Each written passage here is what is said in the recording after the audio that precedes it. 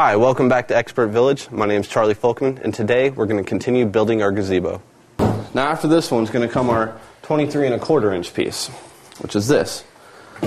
Now how we find the layout for this is we know we have 6 foot from this end out to this end, and we want it directly in the middle, which is going to be 3 feet. So we'll go ahead and make a pencil mark right here.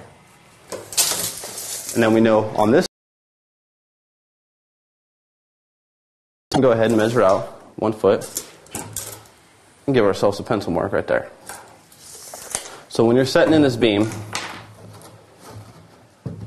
you want the center of the beam to be where your pencil marks are. Now, the easiest way to screw these off, instead of having to go underneath this whole thing and put a screw in, is what we call a toenail screw. This is where we take a screw and we angle it into the board like this.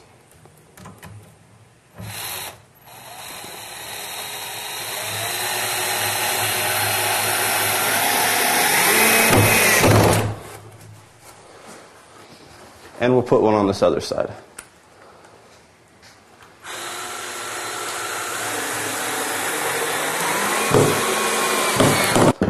Now the last piece that needs to go in is our 8-inch piece. Now since we already have this line on the 6 foot, we're okay on that side. What we want to do is line it up on that side, and then we'll screw it in just the same with the toenail.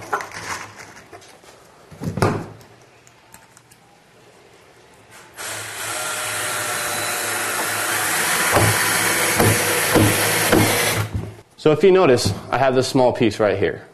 Now the reasoning for this is after we get our 2 8-inch pieces installed, we have this gap here, and it's just for more structure. Now the easiest way to get this is to set this in the gap.